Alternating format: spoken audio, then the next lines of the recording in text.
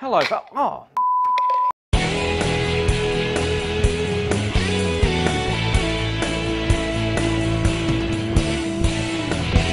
Don't you just hate it when you knock over tin cans with paintbrushes in them? They've either got water in them or turpentine from when you've been painting.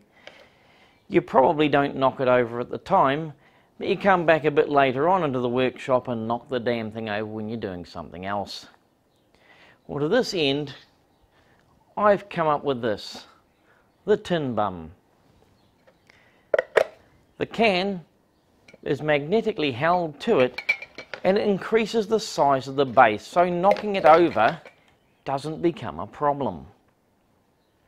Let me show you how I made it.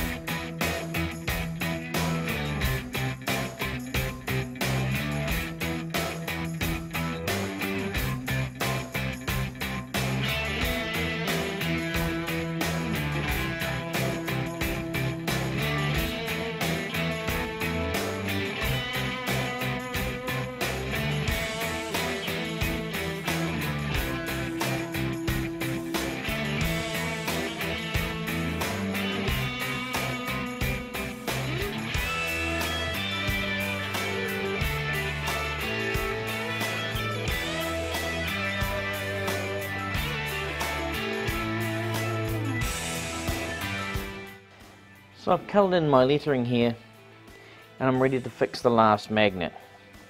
Here's a couple of things I've learnt about these magnets. Do not drop or over tighten the screws in them.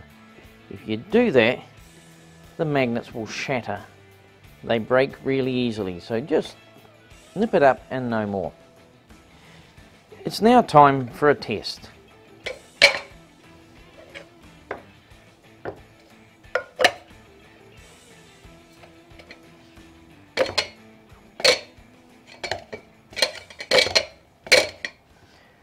Need I say more? Well, I hope you've enjoyed that and will make a tin bum of your very own. I'll put a link in the description box below to where I purchased the magnets for this project. They're 20mm in diameter, 3mm thick, with a hole in the centre. Now you don't need to make it out of plastic as I did. My prototype was made from plywood and worked perfectly fine.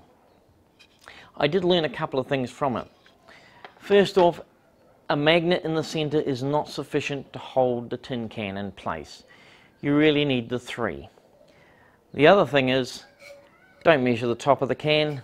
The bottom of the can is actually smaller, as they're designed to stack one inside the other. If you've enjoyed this video, please remember to like it. Subscribe to me on YouTube. You can also follow me on Facebook, Twitter and Google+. In the meantime, thanks for watching guys, and I'll catch you later. Cheers!